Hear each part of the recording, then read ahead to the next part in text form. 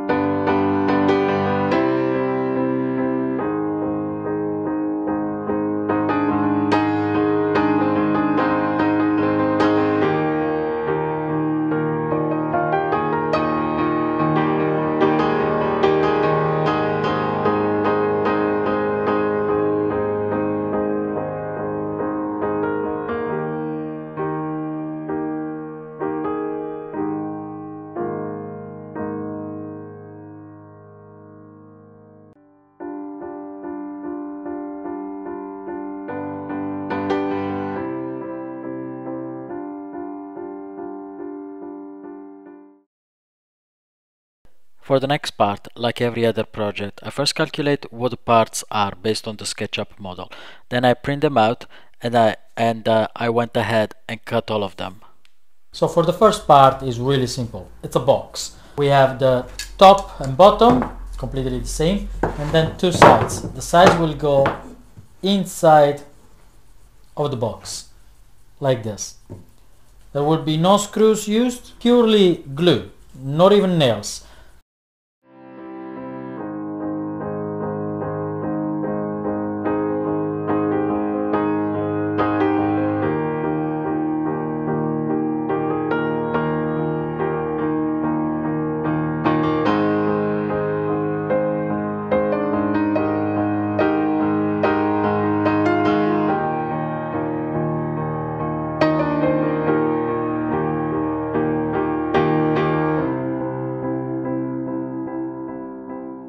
The box is now completely soldered flush. There is nothing coming out. We can start adding the two sides, the two external sides. So the way this works is there is a 70 degrees here angle. We put them like this. This side is flush with the front.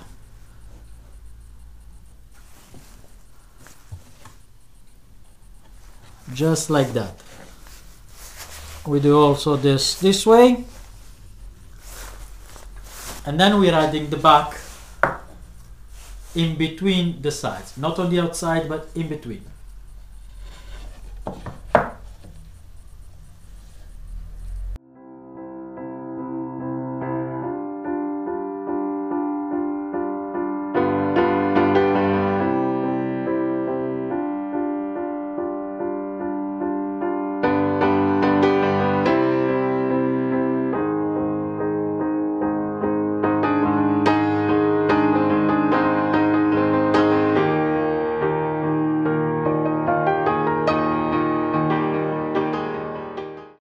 Here I'm adding two bolts.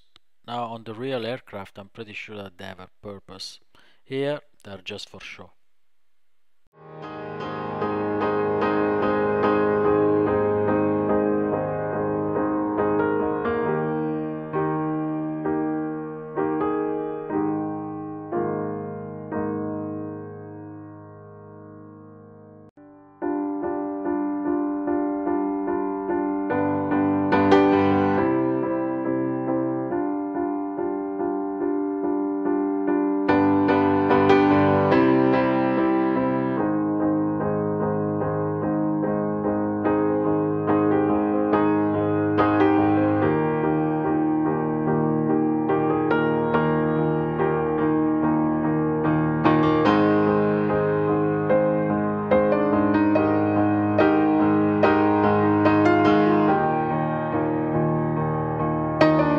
So I'm ready to give it a first coat of paint with a gray paint. The basic is now done. But what I did, I decided to, before I start with the gray paint, to test it under the cockpit, and I noticed that I have a problem. This goes under the lights panel, and under the lights panel I have a lot of wiring and a few potentiometers to dim the lights of the panels. And those potentiometers, the way they're set up, just hit this top part here.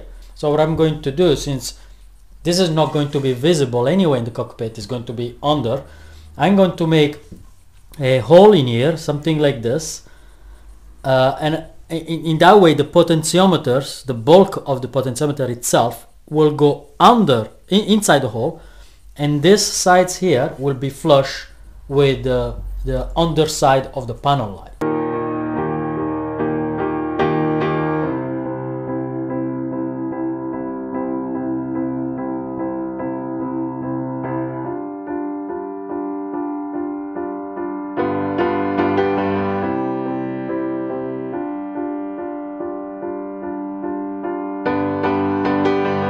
This is the little handle bit I made, also painted gray. We're going to put the handle on the larger part with his own screw. This is a screw that came with a little knob.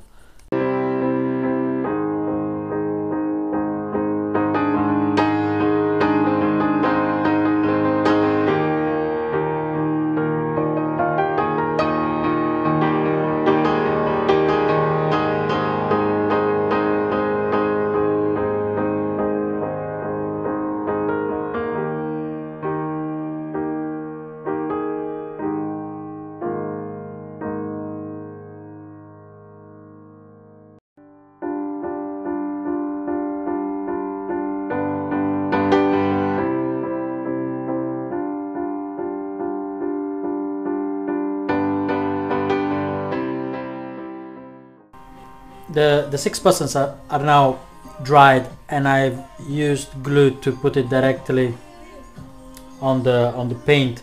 They stick pretty good. I didn't use normal wood glue, I used epoxy glue.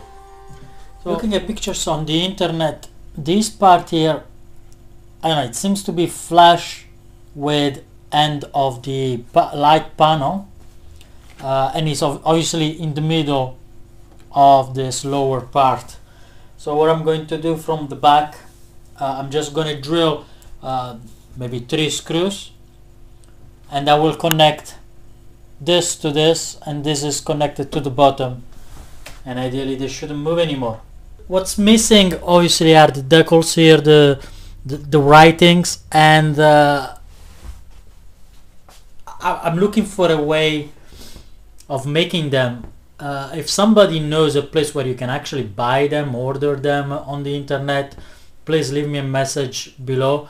I could make them like with a printer and on a sticker, but you know, if they're kind of looking more, the original is always nicer.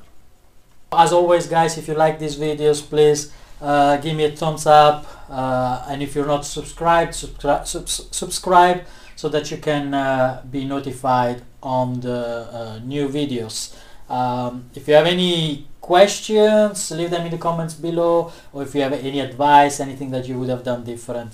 Of course, you know, I'm learning, we're all learning through mistakes. We'll get better. Next video will probably be about either a flight or